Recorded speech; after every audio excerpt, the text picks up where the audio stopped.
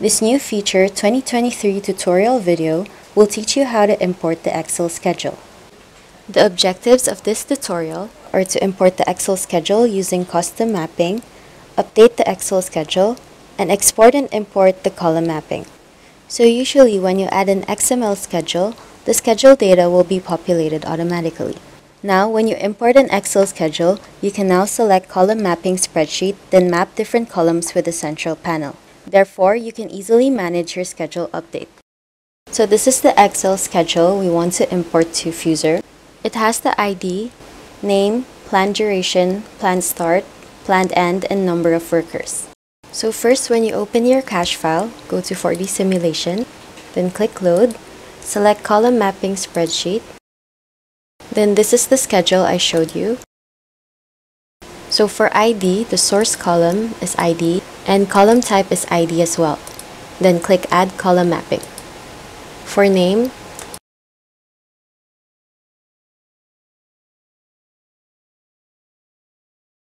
planned duration,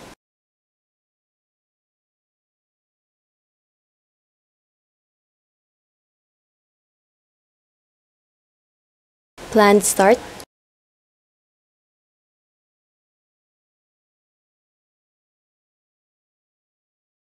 planned end,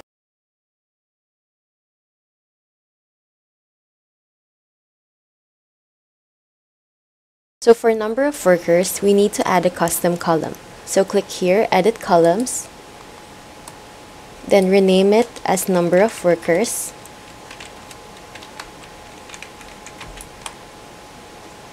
Click Finish. So here in Source column, click Number of Workers, then column type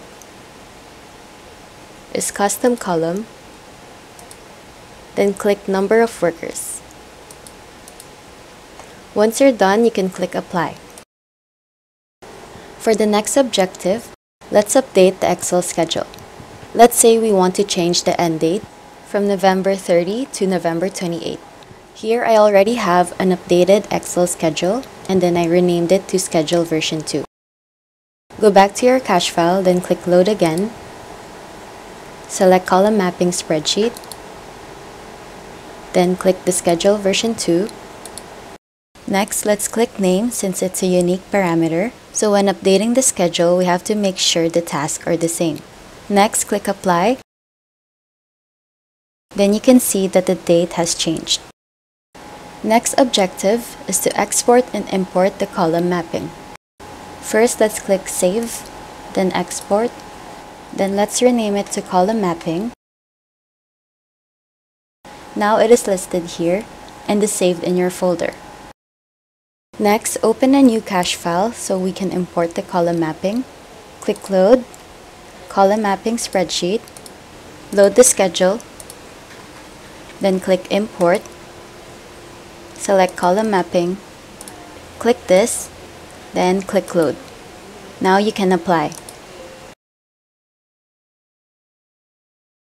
This will save you much more time. Thank you for watching the video.